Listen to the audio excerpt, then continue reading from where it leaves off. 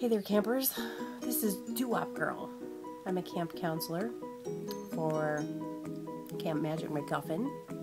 And I'm here in my bunk after the end of a really long day, just, unpacking, like driving here to camp and unpacking.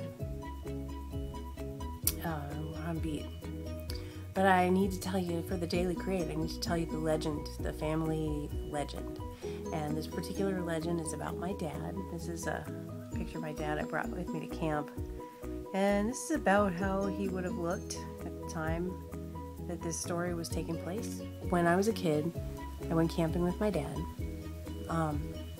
And we were sitting around the campfire one night after dinner, and he picked up a handful of dirt off the desert floor. He picked it up, and I don't know what he was talking to me about. We were just hanging out, but he squeezed this handful of dirt, and he squeezed it, and he squeezed it, and he squeezed it, and then he opened his hand, and there was this solid rock. I have it somewhere at my house, but I didn't bring it with me to camp, so I can't show it to you right now. But it was a smooth piece of rock, the same color as the desert floor. It was like perfectly round. It fits just right in your hand.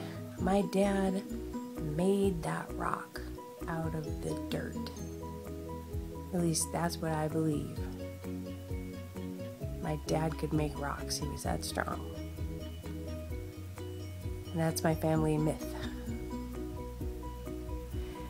I think the reality is he had a friend who was a magician who taught him some sleight of hand, but as a kid, my dad made that rock.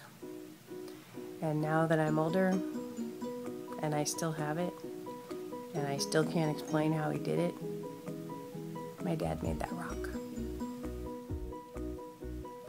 Alright, good night, campers. Gotta hit the hay. Big day tomorrow. I'm excited. See ya.